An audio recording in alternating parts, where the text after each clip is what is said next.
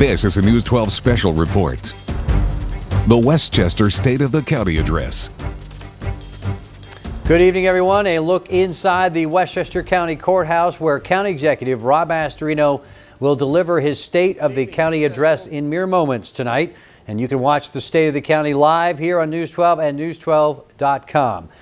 Good evening, everyone. I'm Scott McGee. This is Rob Astorino's first State of the County since he was reelected to a second term last November. This State of the County, though, is very different than any he has delivered in the past, since he is running for governor against another political powerhouse from Westchester, Governor Andrew Cuomo.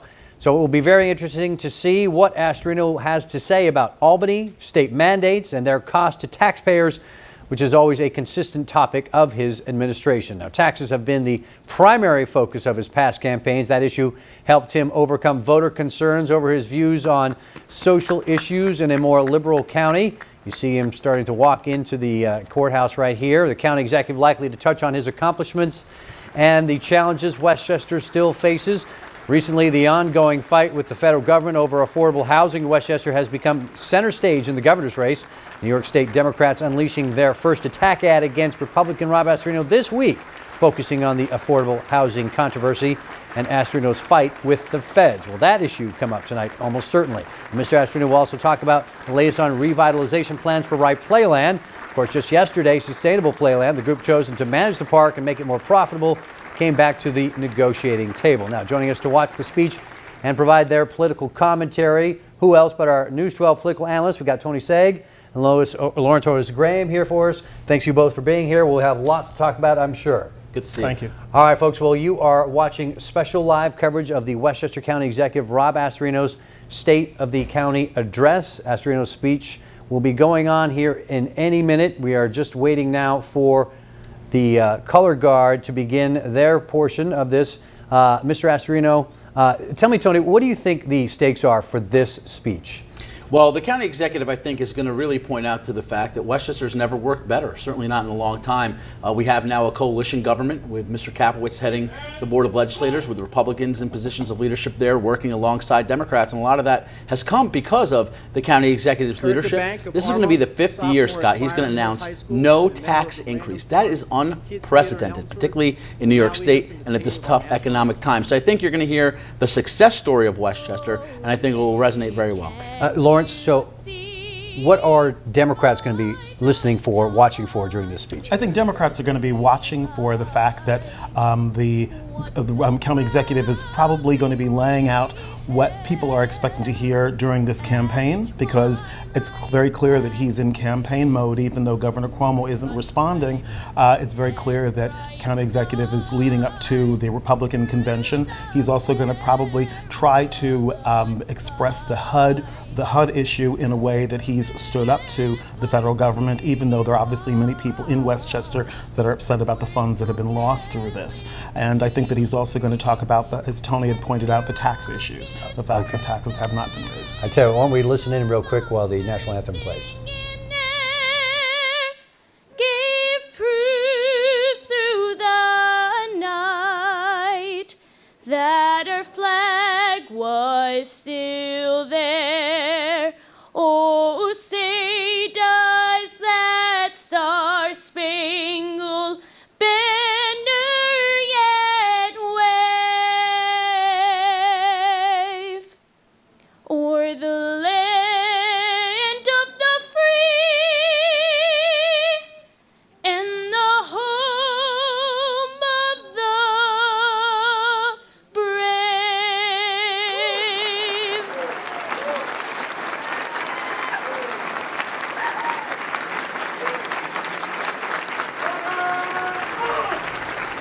All right, so as we wait for the color guard to leave the courthouse there, Rob Astorino, waiting for him to begin his speech for the State of the County, what is likely to be the most important speech he's given just yet.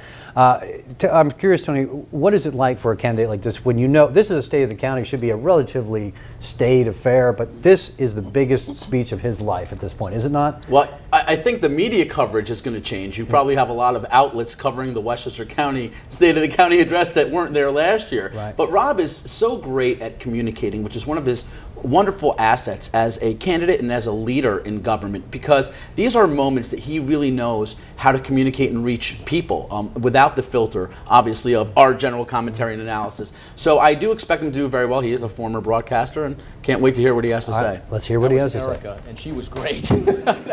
American Idol, watch out.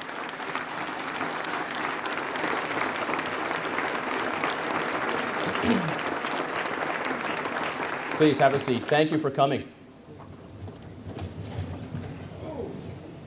Well, good evening and welcome. It is a special honor to be in the courthouse tonight. In 1958, President Eisenhower proclaimed May 1st as Law Day with these words: "The world no longer has a choice between force and law. If civilization is to survive, it must choose the rule of law." Those words continue to guide us. We may be just a tiny piece of civilization here in Westchester, but whatever our challenges, whatever our differences, it is the rule of law that sees us through. Our host, the Honorable Alan Shankman, Administrative Judge for the 9th Judicial District, could not be with us tonight. He has his own Law Day commitment. But my thanks go out to him and all the attorneys and other professionals here tonight who have dedicated themselves to the law and are not charging us for this hour. So thank you. Also with us are County Clerk Tim Iadoni, Putnam County Executive Mary Ellen Odell. Thank you for joining us. And a host of other elected officials from around the county. Now I get to recognize my favorite team, Team Astorino. This is my 5th State of the County address, and the first time my wife Sheila and I have been joined by all 3 of our children, Sean, Kylie, and Ashlyn. It wasn't hard to get the kids to come today. I told them, you owe me one. I got you out of the Common Core math test this morning.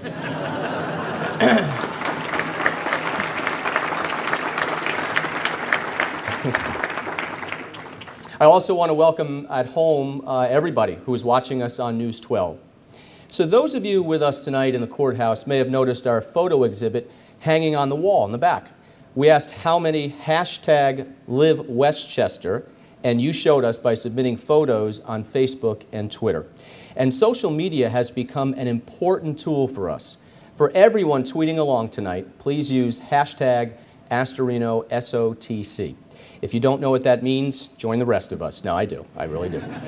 Well, we are here to continue a tradition that's actually older than Law Day. It was 77 years ago when the county charter declared it to be the duty of the county executive to communicate with the county board. Specifically, the charter instructs me to present a summary statement of the county's finances and departmental activities to the Board of Legislators. It is my honor to do that tonight, and my pledge to keep that summary under 6 hours, so don't worry.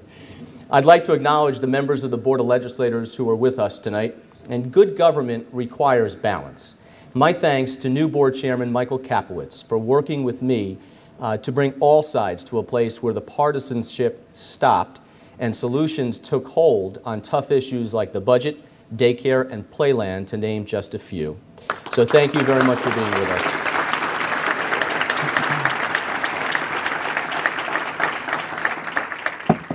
Well, the news to start this year's State of the County Address is good. No lives were lost last year among Westchester's men and women serving proudly in our military around the world. For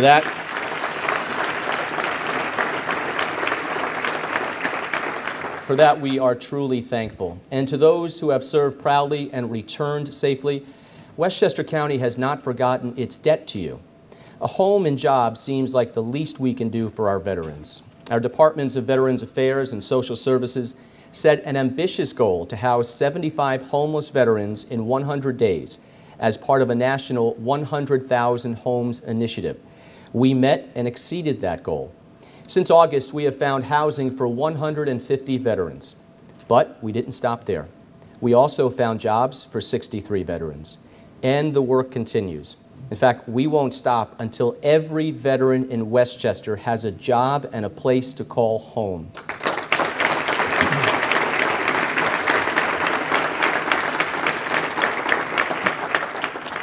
Our success to date is because so many have been willing to help. Bassett Furniture is just one example. When word got out of our efforts to house homeless veterans, Bassett Furniture generously stepped up with a $16,000 donation to furnish 2 of the apartments. No one asked, they just came forward.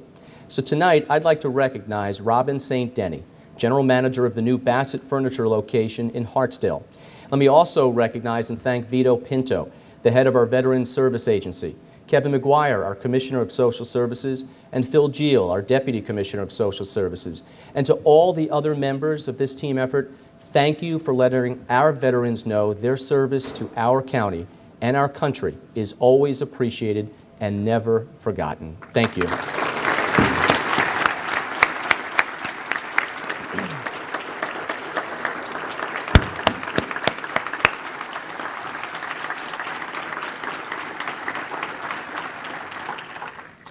This year's State of the County Address is a report card not just on the previous year, but on the last 4 years since my administration came into office in 2010. So using that broader perspective, I'd like to frame my remarks around 3 broad topics.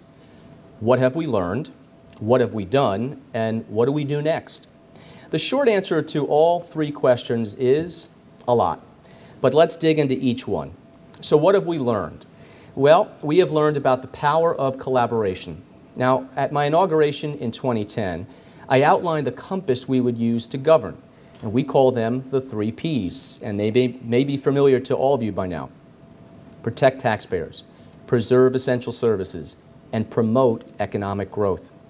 Now, protecting taxpayers recognizes the simple truth that government must live within its means.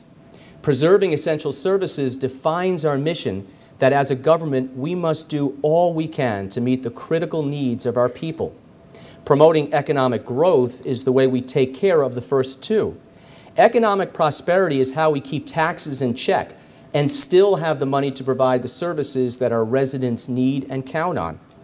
Time has shown that the 3 Ps have us working on the right things, but that's not enough. You also have to deliver results, which brings us back to collaboration. No matter how many votes you receive, you never get them all. But the day you take office, you represent all the people. So your first job is to bring together those who are for you, those who are against you, and those who are still undecided. The role of the county executive is to bring as many people to the table as possible, to be the collaborator-in-chief who gets input from all the familiar voices, but also seeks out and listens to new voices. In other words, no one with a stake in the solution gets overlooked. We began with formal outreach. Women, the disabled, veterans, African Americans, Hispanics, youth, and the LGBT community all have boards and offices that report directly to the county executive. Then we went a step further and began reaching out in non-traditional ways. I created a faith-based community partnership to strengthen the bonds between county government and religious organizations in our communities. Heading that effort is Rosa Boone, who is also our Deputy Commissioner of Social Services. Now, as part of that initiative, I meet regularly with the United Black Clergy under the leadership of Bishop C. Nathan Edwards of Friendship Baptist Church. And we have home and away games, my conference room and his church in Mount Vernon. So Bishop Edwards and Rosa Boone, thank you for your service to church and state.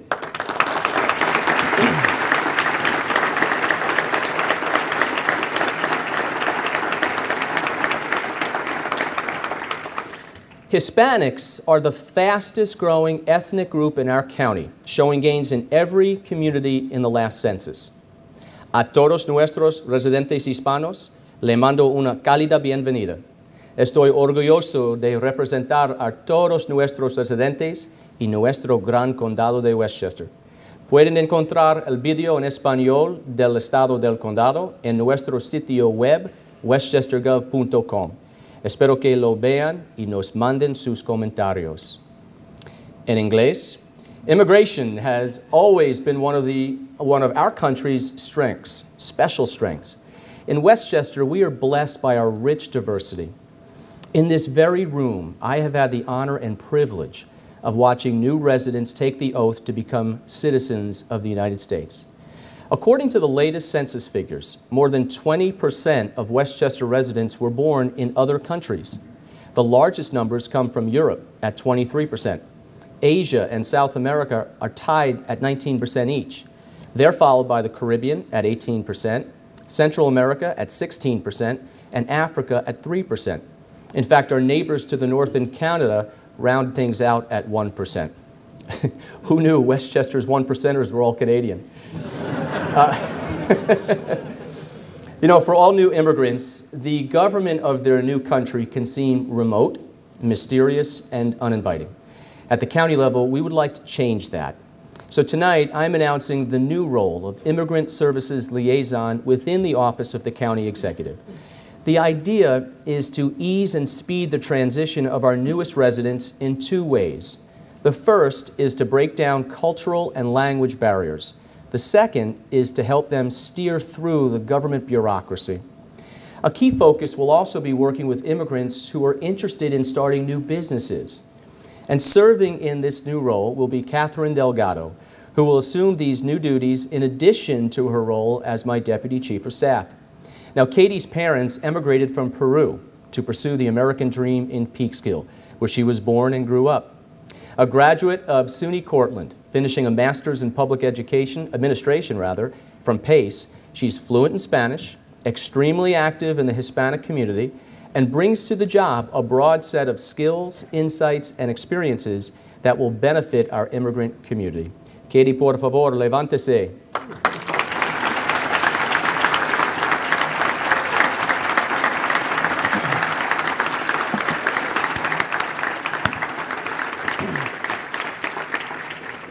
Katie is already working on a forum for entrepreneurs, especially those operating in Hispanic communities. And it's going to be held on May 29th at the Gateway Center at Westchester Community College. The event, which is being run in partnership with the publication Latin Business Today, will provide entrepreneurs with information on how to raise capital, navigate contracts, and reach customers. And whether in English or Spanish, Portuguese, Chinese, Italian, Korean, Hebrew, or Arabic, collaboration is how we deliver results. So what have we done? Well, first and foremost, we structurally reformed our finances by putting a halt to double-digit spending. Between 2005 and 2010, county spending went up 23%. Under our budgets for the last 4 years, spending went down 4%. Now that's not a slowdown.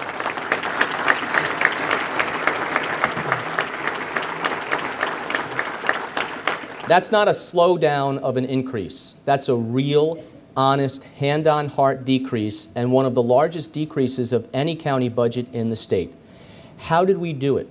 The old-fashioned way. We pinched every penny and spent every dollar on the things that mattered most and delivered the most value.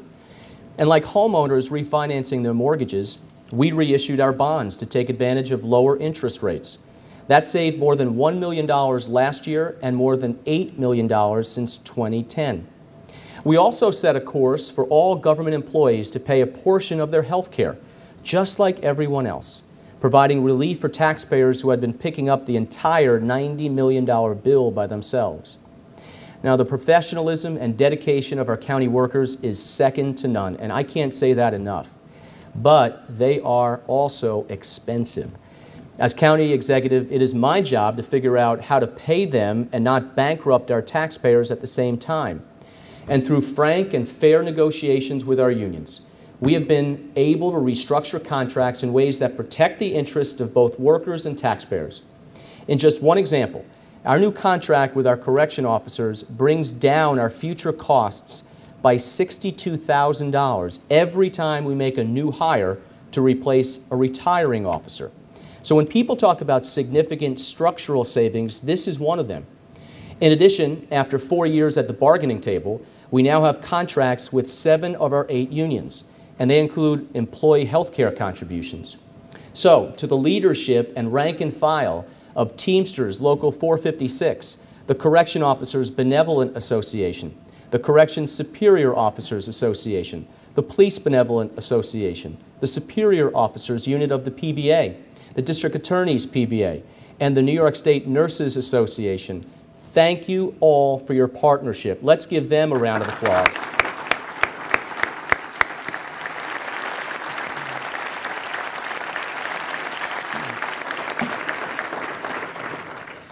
To the members of the CSEA, the one union we are still waiting for. I have to be honest and say that I am frustrated and disappointed. At the request of your union, an independent fact finder conducted a full hearing, heard all the arguments of both parties, weighed the evidence, and issued a report and recommendation for the settlement of a contract. Now, I didn't like everything proposed, but the fact finder did recognize the reality that in today's economy, every employee must pay a portion of their health care.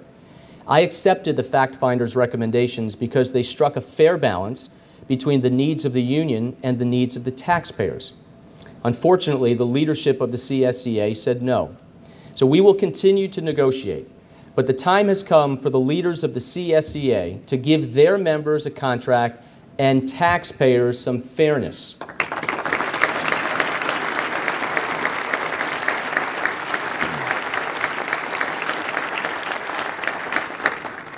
Finding the right balance between services and costs is how we have been able to keep taxes in check and still meet the needs of our residents. And we like to think of it as smart government. Smart government is how we have managed to keep our social safety net strong. At half a billion dollars a year, the budget of our Department of Social Services is our largest in terms of dollars and people.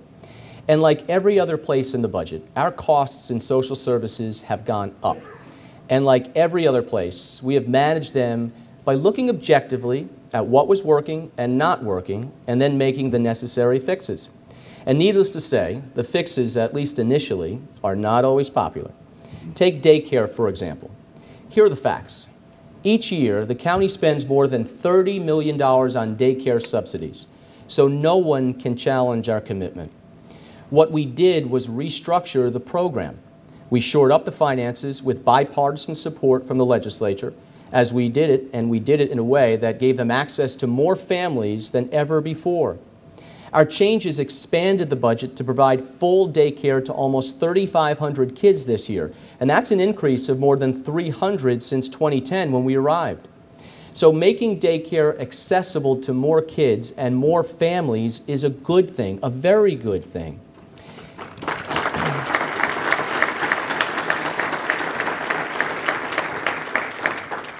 In addition to running our programs smartly, the Department of Social Services has been vigilant in its efforts to root out fraud. Every dollar stolen or misspent as a result of fraud is a dollar that does not go to the needy. In 2013, Social Services overhauled its anti-fraud activities. The simple explanation is that it moved from a centralized approach to a decentralized one. Instead of operating its front-end detection system, known as FEDS, out of a single office, every office became part of the solution, and fraud detection began at the start of every application. The result? Paperwork backlogs of up to 45 days were reduced to 2 days, and savings increased to $20 million last year, a year-over-year improvement of 40%. Now, those savings are how we keep the safety net strong and protect taxpayers at the same time.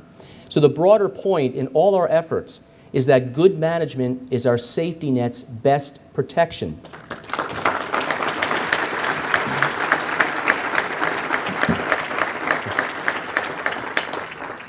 Paratransit is an area where we have to put a good idea to work that not only has been saving money, but has also greatly improved our ability to serve those among us who are disabled. Last year, our paratransit vans made more than 220,000 trips around the county, taking 5,500 disabled residents to jobs, school, and other appointments that filled out their daily schedules. Paratransit vans are a lifeline for the disabled, but they are not perfect. They are expensive. And because they pick up multiple passengers and make multiple stops, getting from place to place can be time-consuming. And there's also the stigma of not riding in an ordinary car or bus. So what if we could make our paratransit service more convenient and mainstream? What if, in addition to vans, we could make taxi service available to the disabled? Well, Evan Latainer, our director of the Office for the Disabled, had just that idea. We ran the numbers, enlisted partners, and we got started. First in White Plains, followed by Peekskill and New Rochelle. And today, our paratransit taxi service is making 200 trips a month in New Rochelle, $400 a month in White Plains, and $600 a month in Peekskill. And each ride saves money. The average taxi ride costs about $10 compared to $46 for a paratransit van. That difference has added up to savings of almost $500,000. And the program has also given welcome business to local taxi companies. But the benefits extend beyond money and commerce. The biggest benefit is making the lives of the disabled a little more ordinary. And to borrow a line from our great Westchester company, MasterCard, being able to get where you want, when you want, in a car that looks like everyone else's is priceless.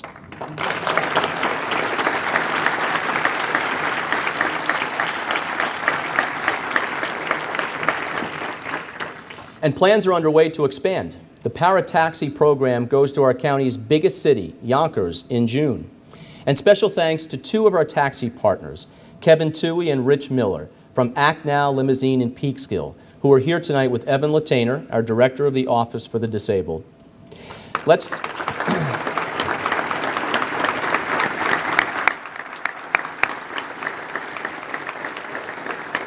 Great job. Let's talk for a moment about the most important group of people in Westchester, our parents and our grandparents, on whose shoulders we stand today. Seniors make up roughly 20% of the population of Westchester. The number keeps getting bigger as medical science allows more of us to live longer lives. Seniors are vital. They're vital to our county because they are the living bridge that connects us to the past and positions us for the future. In Westchester, we are committed to keeping our seniors right here. And one way to do that is to keep taxes down. For seniors, property taxes are the biggest bill they pay each year. Another thing we do for seniors is to bring new ideas to old problems. For instance, we're currently developing a program that will monitor a senior's health, blood pressure, weight, and other vital signs. Other programs do that, but our new initiative called TIPS, or the Telehealth Intervention Program for Seniors, goes further. TIPS not only produces medical information, but its reports, or tip sheets, also include economic and social assessments to make sure the individuals are receiving all the benefits they need, all at no cost to the senior. And this program will be formally announced on May 8th at our Salute to Seniors at the County Center. And one nice thing about the TIPS program is that it will largely be administered by volunteer college students. Another way we are keeping the generations connected is through our think tank. Now, the idea was spearheaded by Catherine Kitty Wincoop of Pound Ridge. Kitty began by enlisting 9 students from 6 local colleges, and together they addressed transportation and isolation issues facing many of our seniors who live far removed from buses and trains in northern Westchester. In response to the findings of the think tank, the county has worked in a partnership with Family Services of Westchester to expand Ride Connect, which provides transportation for seniors to medical appointments, shopping, cultural events, and errands. Now, rides are provided solely by volunteers. In 2012, Ride Connect provided 1,000 referrals. Last year, that number jumped to more than 6,000. But we need more volunteers. So if you're looking for a good way to get back to seniors, this may be for you. To sign up and learn more, go to westchestergov.com. And I'd love to recognize Kitty Wincoop for her work on the think tank for helping to improve the quality of life for our seniors. Kitty?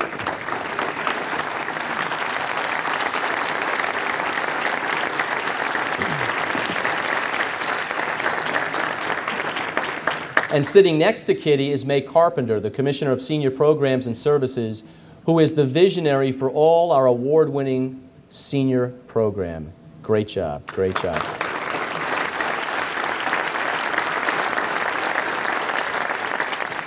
In Westchester, we like to say we are New York's intellectual capital. In addition to being a catchy phrase, it has the benefit of being true. 45% of our county residents over the age of 25 have at least a bachelor's degree. It's a higher percentage than any of the other 50 states. Now, this commitment to education, of course, starts at a young age. And we all know that Westchester has some of the best schools in the country. And one of the things that set our schools apart is their concentration on what has become known as STEM. Now, when I was in school, stems grew out of the ground and connected roots and leaves. But say STEM today, and conversation revolves around science, technology, engineering, and math. Now, whether you're old school or new, STEMs are all about growth.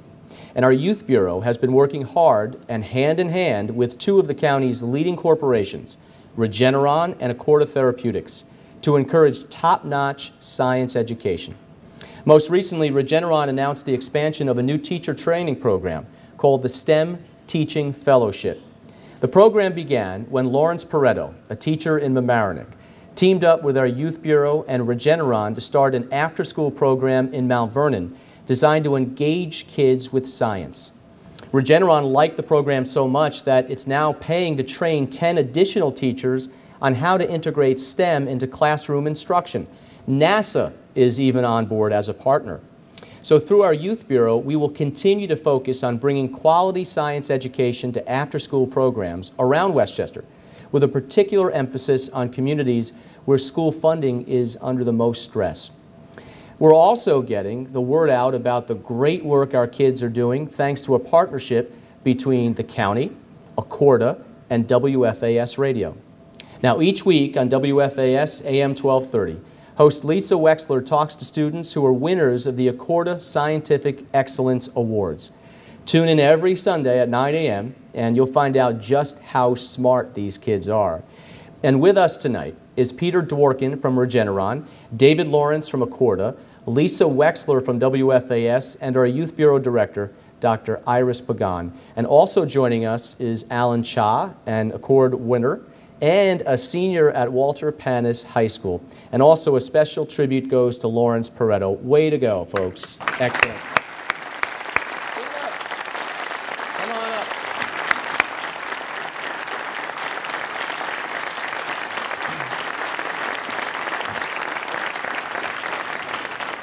Larry and I actually went to high school together at Westlake. I'm amazed at you, Larry. Great job. Nothing we do in county government is more important than keeping our children and families safe. It was over a year ago, December 14th, 2012, when 20 children, 8 boys and 12 girls, ages 6 and 7, and 6 adults were murdered at their school in neighboring Newtown, Connecticut. Like 9/11, that day shook us to our core, changing forever our fundamental assumptions of what it means to be safe in America. As a county of almost 1 million people, we knew our response had to be comprehensive and lasting. And from this mindset, safer communities emerged. Here's what we've done so far. We brought educators, public safety officials, and first responders together for a school safety symposium. William Bratton, the police commissioner of New York City, schooled us on the critical importance of communication, coordination, and collaboration in times of crisis. We gathered leaders from our communities to listen to Dr. Howard Spivak of the Centers for Disease Control in Atlanta tell us how to look beyond the symptoms of violence and address the causes. We created an action network of volunteers that looked at the connections between school absenteeism and youth crime and violence. We published a Safer Communities blueprint that, among other things, consolidates in one place dozens of available community resources. And we partnered with Westchester Jewish Community Services to be the first in New York to adopt youth mental health first aid on a county-wide basis. The program is so important because the statistics are so staggering. Approximately 20% of kids ages 13 to 18 have had a seriously debilitating mental illness. That's 1 out of every 5 kids in our middle and high schools. Response to our Youth Mental Health First Aid Initiative has been overwhelming. The first training session for 30 participants was at capacity within 24 hours. We now plan to add 4 or 5 additional sessions over the summer. Now, there is no way to guarantee that bad things won't happen to those we love. But if they do happen, we can say we did not sit back. 1 year and 5 months after Newtown, we set out to build a comprehensive and long-term approach to making our community safer, and we are doing just that.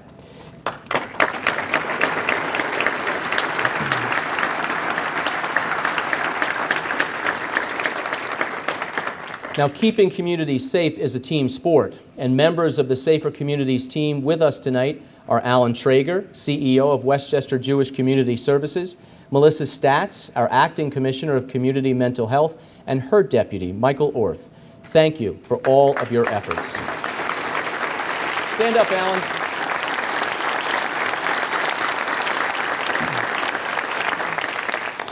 In addition to keeping our communities safe, we need to keep them growing, and we have.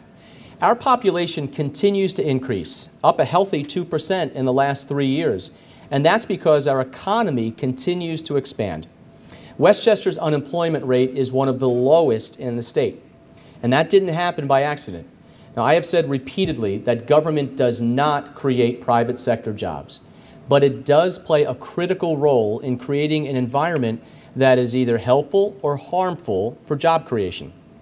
In Westchester, we have worked extremely hard to be on the side of the job creators. This year began with an outreach to all of our segments of the business community, young and old, big and small, profit and nonprofit. To my conference room, I invited small groups, which included executives from our largest corporations, entrepreneurs with companies at different stages of development, hospital officials, college presidents, municipal leaders, social service agency leaders, and young people just starting their careers and families. To all of them, the question was posed, what's working, what's not working, and how do we work together to get to the next level? All of the insights are being compiled in a report which will provide a compass to guide future economic growth. Now, the preliminary findings suggest a couple of target areas. The first is improving mass transit. The new Tappan Zee Bridge presents us with a once-in-a-generation opportunity to give our residents new transit options, especially along the 287 corridor. That's why I pushed so hard to make bus rapid transit, make sure it's incorporated into the plans for the new Tappan Zee Bridge from the start and not left as an afterthought to be forgotten. Now, our plans call for improving our bus network, not only east-west from the Tappan Zee Bridge in Tarrytown to the Connecticut border in Portchester, but also north-south, with White Plains acting as the central hub. The second target is to tighten the link between our colleges and businesses. Our kids need jobs when they graduate, and our businesses need graduates with the right skills. The challenge, that's right.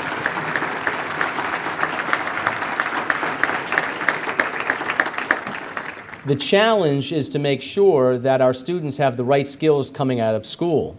Now, one emerging idea is to expand internship programs between Westchester businesses and colleges, with the county center becoming the site of a giant matchmaking forum this fall. So you can think of it as a combination speed dating and internship mixer. It's also no secret that some of our most iconic corporations have considered leaving Westchester. But we met with them, listened to their concerns, and partnered with them on strategies that could make them more successful and remain in Westchester at the same time. As a result, PepsiCo is not only staying in Westchester, but completely modernizing its world headquarters in Purchase. MasterCard is also doing a similar upgrade to its headquarters in Harrison. Regeneron is expanding its campus in Mount Pleasant to 1 million square feet and adding 500 jobs. Accorda Therapeutics is expanding in Ardsley. We've also worked very closely with smaller companies. Access Point is a prime example. When the town of Ossining entered into an agreement 3 years ago to have the county provide police services, the town no longer needed the police station. Access Point, a technology services provider, was looking to expand. Our industrial development agency was able to broker a deal for Access Point to buy the old police station from the town for $1.4 million. Access Point is currently making renovations and expects to have 31 employees at work in the building next month. And taxpayers in the town, county, and Ossining School District all benefit by having the property returned to the tax rolls. So that's an example of smart government. And Frank Skanga, President and CEO of Access Point, is here with us tonight. And Frank, thank you for investing in Westchester. And sitting with him is Eileen Mildenberger, the head of the Office of Economic Development, and Jim Coleman, the head of our IDA. To anyone with a business in Westchester or thinking of starting one here, Jim and Eileen are here to help you. Thank you very much.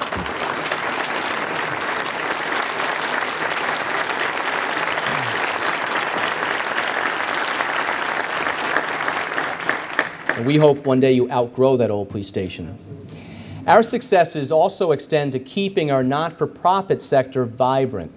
In 2008, the New York State Legislature, in its wisdom, decided to let a law lapse that allowed nonprofits access to low-cost, tax-exempt financing. This made absolutely no sense. And so when Albany refused to fix its mistake, we took matters into our own hands here in Westchester. With the help of the Board of Legislators, Westchester County created its own local development corporation last year, which at no risk to taxpayers can give hospitals, schools, nursing homes, social service agencies, and other nonprofits access to lower-cost tax-exempt financing. There is no risk to taxpayers because the financing comes from private investors, and this money can be used to refinance existing debt or help fund new construction and renovation projects. And to date, the LDC has leveraged almost $500 million, and beneficiaries include Pace University, SUNY Purchase, White Plains Hospital, Phelps Memorial Hospital, Northern Westchester Hospital, and Kendall-on-Hudson, the nursing and assisted living facility in Sleepy Hollow. The point is that everyone benefits if not-for-profits can lower their costs.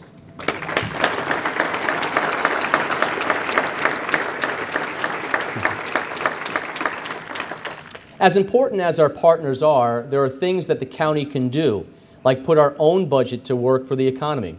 Nowhere is that connection more clear than with the money allocated each year for capital projects. This year, our capital budget totals $271 million. The money goes to fix roads and bridges, enhance our technology and telecommunications, and upgrade our parks. The money also supports roughly 2,000 jobs a year. Better infrastructure and more jobs is certainly good news, but there is still room for improvement. One area is the time it takes to complete our capital projects. Anytime taxpayer dollars are involved, care must be taken to make sure that the money is spent the right way, on the right things. But as the potholes from hell this winter showed, speed is also important. When the potholes are big enough to consume a Prius, immediate relief is needed. So with that in mind, tonight I am proposing that something be called the County Road and Bridge Urgent Restoration Program. This program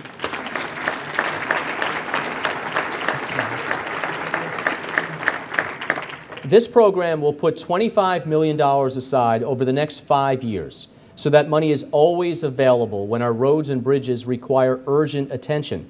Now, the money won't just be for temporary fixes to potholes. It will allow us to make long-term improvements as well. The bonding will give us the flexibility to jumpstart new projects as road conditions dictate and not to be constrained by slow-moving budget schedules. The legislation will be delivered to the board in a few days, and on behalf of all the tires and axles screaming for mercy, I ask that we act on this legislation as soon as possible.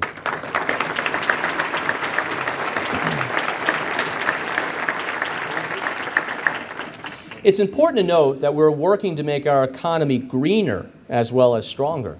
One way is through the Westchester Green Business Challenge, our public-private partnership with the Business Council of Westchester that is designed to help our businesses go green and at the same time save money and improve performance. More than 250 companies of all sizes have stepped up to the challenge.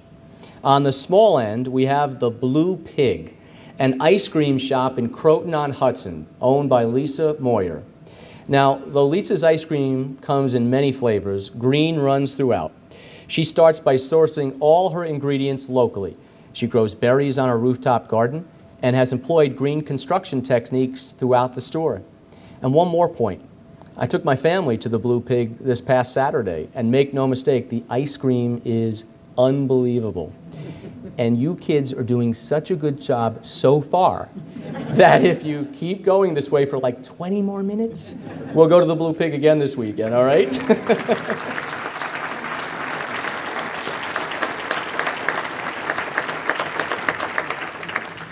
On a bigger scale, there is New York Presbyterian Hospital. When you include its White Plains campus to its other holdings, New York Presbyterian is one of the largest hospital systems in the nation, employing 800 people in Westchester alone. Few companies do more to put environmental sustainability to work than New York Presbyterian. The hospital assigns green champions at each of its campuses to lead its environmental efforts, which have included establishing green procurement policies, purchasing hybrid vehicles, investing in energy and water-efficient equipment, and recycling just about everything that's not nailed down. And at the county level, our environmental initiatives run the gamut as well, and even go as far as literally turning garbage into money and art. The Material Recovery Facility in Yonkers, better known as the MRF, is where glass bottles, aluminum cans, plastic wraps, cardboard, and newspapers from across Westchester in the amount of 70,000 tons a year are brought to be sorted and recycled. Now, the payoff for the county is that the MRF generates $6 million in revenue for county taxpayers and saves another $6 million from having to be disposed of as items as garbage. The MRF is also a classroom where 6,000 visitors, most of them students, learn about the benefits of recycling. In 2013, the Education Center at the MRF was renovated, and last week, Trash to Treasure, our recycled art gallery, was added. Now, the art is all made from recycled and reused material. Government can't get much smarter than when it's turning garbage into money, trash into art, and helping the environment at the same time. And with us tonight are members of our Smart and Green team, Lisa Moyer of the Blue Pig, Alyssa Kosowski and Steve Ferrando of New York Presbyterian, Tom Lauro, Westchester's Commissioner of Environmental Facilities, and Scott Fernquist, Manager of the Green Business Challenge on behalf of Westchester County. Great job.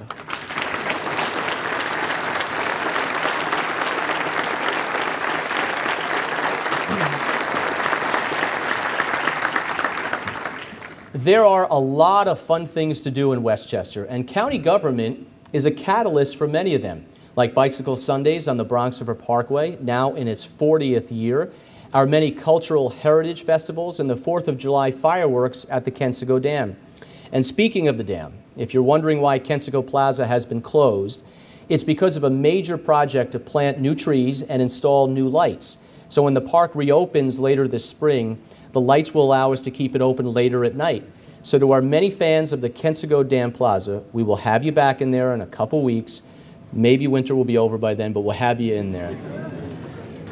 Now, one arrival that we are very excited about is that of the New York Knicks, whose developmental team will start playing its home games at the County Center this fall.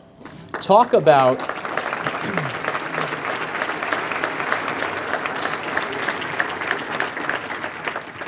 a great partnership. The NBA, Madison Square Garden, the New York Knicks, and county government have teamed up to bring professional basketball to fans in Westchester County and beyond at very affordable prices. Ticket prices will start at $10 for the 24 regular season games to be played between November and April.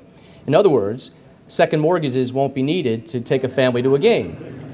But the county wins by having a contract that covers its expenses, plus sees revenues from ticket sales, parking, concessions, and advertising grow with the success of the team. With us tonight are Dave Howard, the president of MSG Sports, John Starks, the former Knicks star,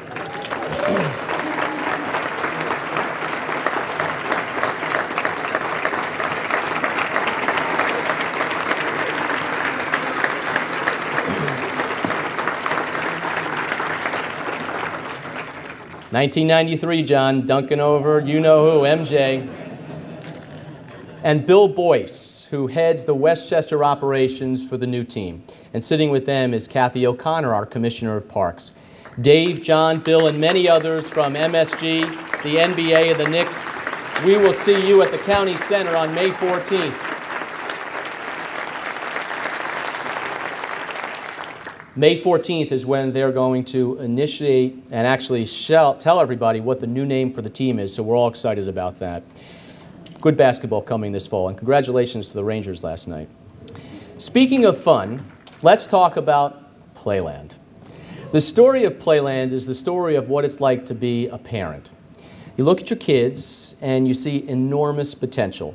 Unfortunately, they don't just grow up by themselves. They need lots of love and attention, not to mention money.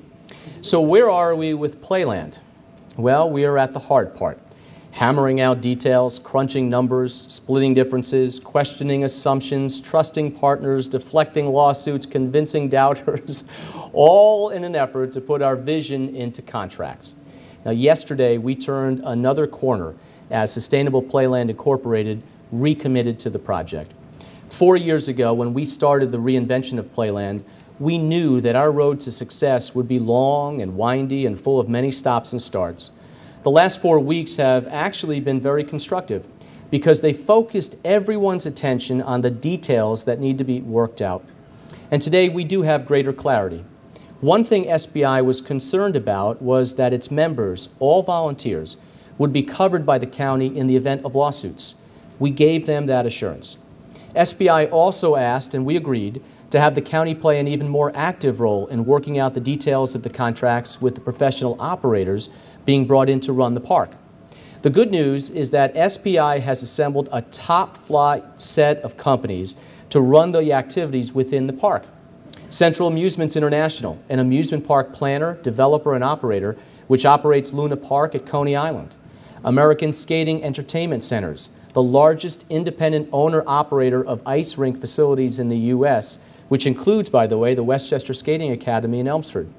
Playland Sports, a new company started by Rye residents who have teamed up with Pinnacle Indoor Sports, a national indoor sports complex developer who designed House of Sports in Ardsley.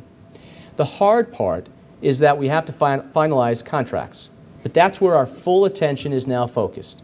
The next immediate step is to resume the hearings before the Board of Legislators. And I want to thank Chairman Kaplowitz for his patience. He has my commitment that my administration will work with him to provide the information needed for the Board of Legislators to complete its due diligence on the Playland Improvement Plan before it. Thank you again.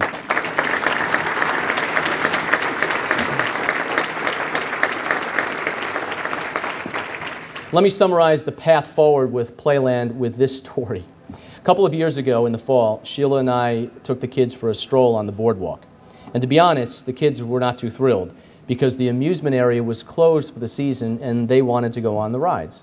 So I explained that it was closed, and Kylie said to me, "But Dad, you can open it up. You have the keys." Wally World. This year, the park opens May 10th, and as long as I have the keys, I will work as hard as I can to make the park financially viable so we can keep it open for generations to come.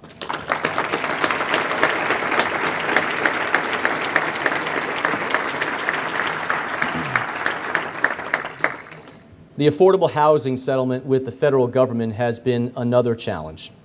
Since I inherited the settlement on my first day in office, I have approached it from the rule of law. The county would meet its obligations in full, but would not be bullied by the federal government, in its words, to go beyond the four corners of the settlement. And although it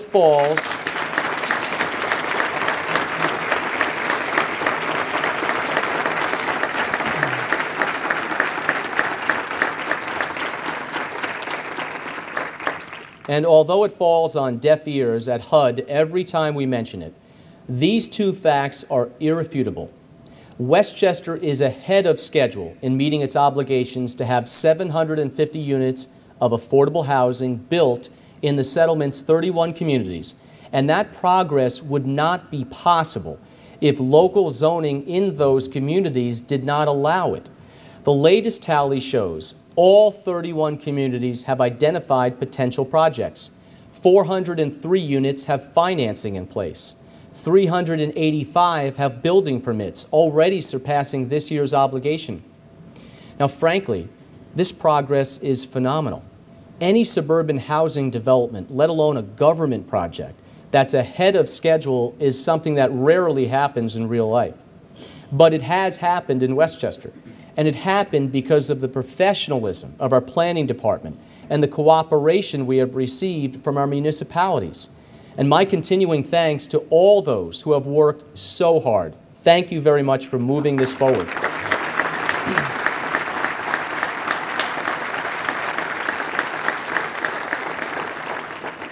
HUD has been another story. Now, while we never expected a parade, We have been surprised and disappointed at HUD's decision to punish the very people it claims to help in its attempt to dismantle our local zoning. This year, HUD is threatening to renege, and we strongly believe without any legal justification, on a previous promise of $5 million in community development block grants. The money is for revitalizing neighborhoods, preventing homelessness, and how's this for irony, helping to build affordable housing. The immediate problem is that our communities are without the money while the case goes through the courts. And it needs to be emphasized that most of the communities stiffed by HUD have nothing to do with the settlement. That's just not right or fair. So what do we do about it? Some say we should do whatever it takes to get the funds restored. And yes, a lot of money is at stake. But everyone needs to understand exactly what HUD is demanding in return for the money. From HUD's point of view, the settlement was never about building affordable housing.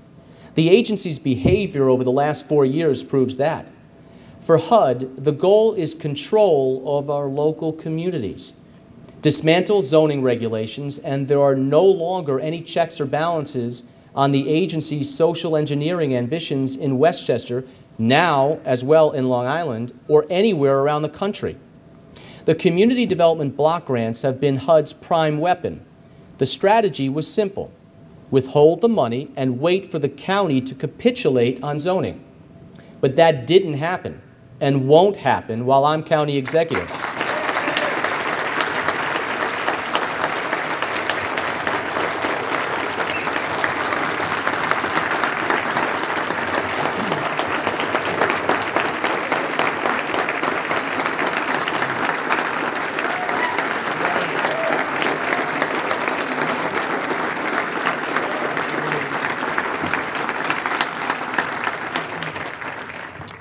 Westchester is not for sale, not for $5, $5 million, or $5 billion.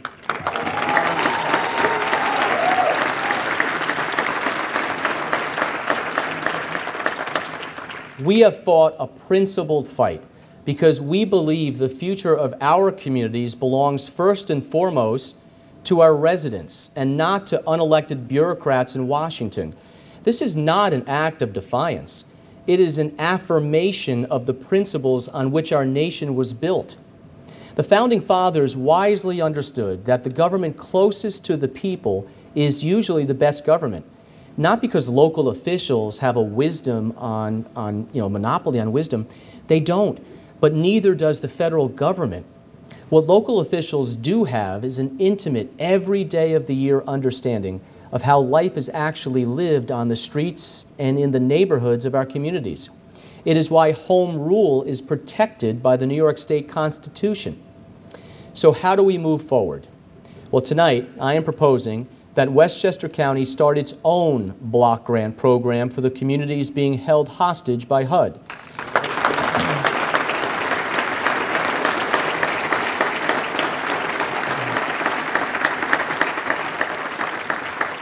The program will replace the HUD funding with county money, financed through a bond issue.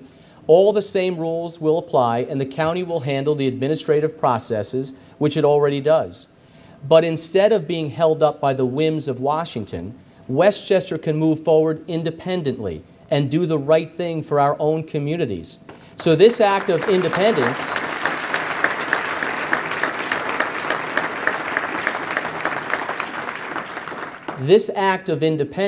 to opt out of the HUD program solves a number of problems. It will get money to our communities. It will get the money there quickly by taking the process away from Washington bureaucrats. It will be affordable for our taxpayers. Financing a $5 million program will cost each household in Westchester about $1 a year. And most important,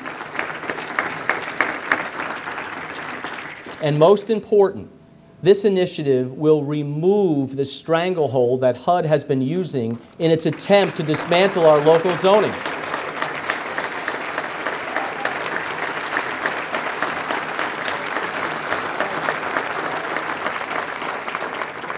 Never has $1 been able to buy so much. We have talked about what we have done, what we are doing, and what we plan to do. Let's talk about how we have to pay for things.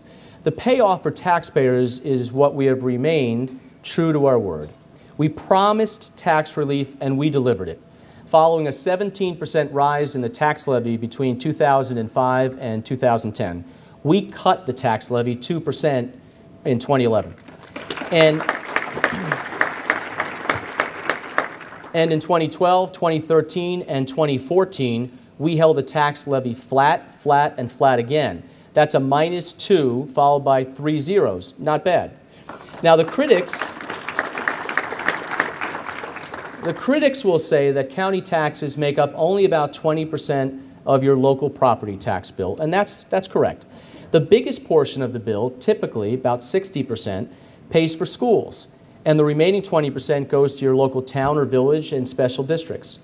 So it's certainly true that a 2% decrease on 20% of your property tax bill is not going to be life-changing, but it does show that at least county government has put a stop to tax and spend madness. And at the county level, our goal has been to strike the right balance between what's nice to have and what's really needed. Curb indulgence, stop waste, and reward value. Our idea has been to run a government that can live within its means, and here's why. If our seniors must live within their means as they struggle to pay property taxes on their homes whose mortgages were paid off long ago, if our young families must live within their means as they scrimp to put every spare dollar into the college fund, if our recent graduates must live within their means as they start careers with big college loans to pay off, then their county government can and must do it too. So tonight, I repeat my pledge, and I renew it, as I have made to the people of Westchester for the last 4 years, that I will submit a budget for 2015 with no increase in the county property tax levy.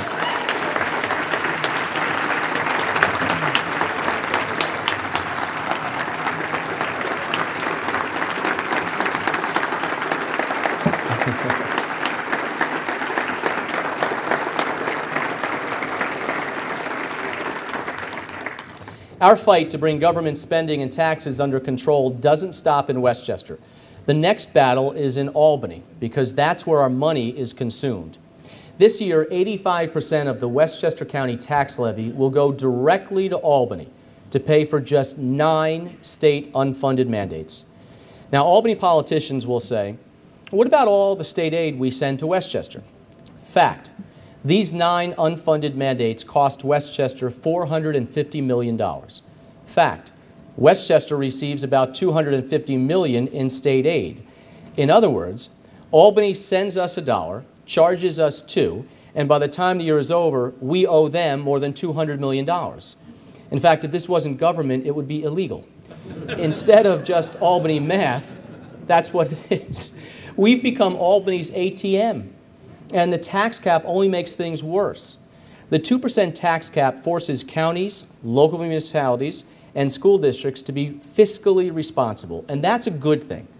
But instead of capping its own spending, Albany just keeps sending us bigger and bigger bills. Less money for local needs like parks and libraries, schools, roads, hospitals. More money for the Albany spending machine. Without relief from unfunded mandates, local communities will continue to suffer.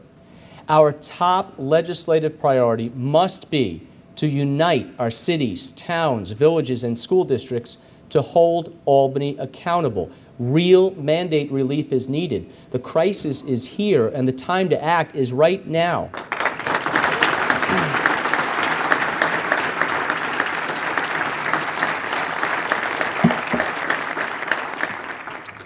So what to do about Albany?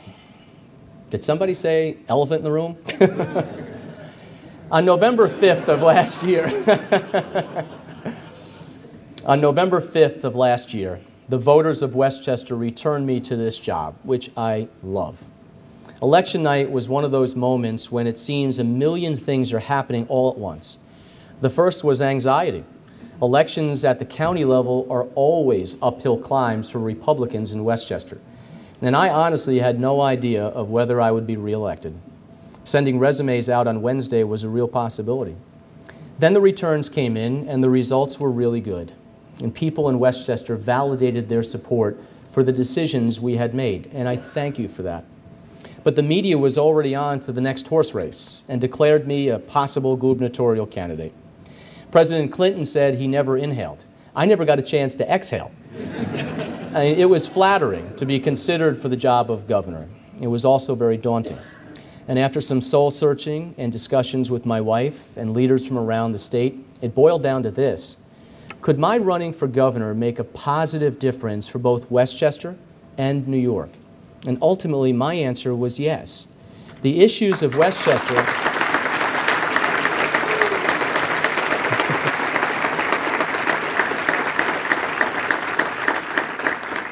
The issues of Westchester and New York State are really one and the same.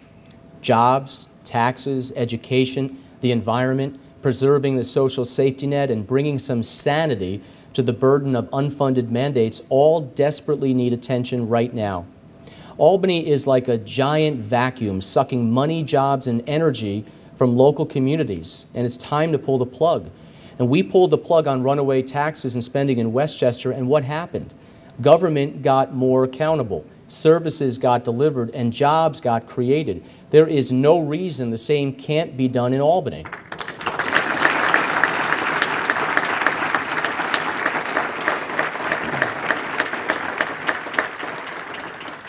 New York is losing. We are dead last 50th in this state in all the wrong categories. Highest taxes in the nation, worst business climate, worst economic outlook, most corruption, highest per pupil spending and bottom half in results, highest electricity rates, and more people fleeing our state than any other state in the country. You know, when traveling this beautiful state of ours, my mind sometimes drifts back home, where I could be watching Sean play lacrosse, or Kylie's cheerleading, or reading a bedtime story to Ashlyn. But it's for them and all of the people of this beautiful state that I threw my hat in the ring.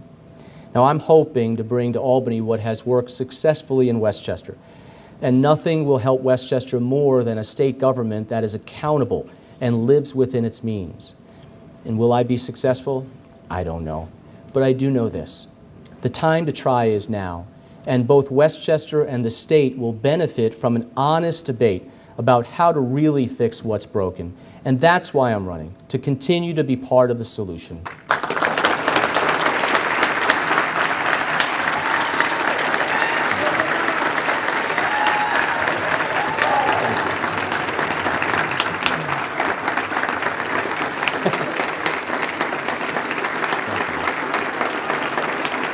Thank you.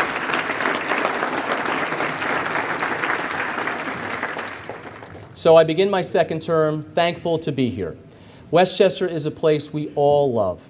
Every day the job is to make Westchester an even better place. And to the challenge, I bring my head to find new answers, my heart to never forget the needs of all of our residents, and my spine to do what is right, even if it's not popular. Westchester begins with we, and we have the people, resources, and will to overcome every obstacle in front of us. And together is how we will continue to move forward, and move forward we will. Thank you so much, and God bless all of you.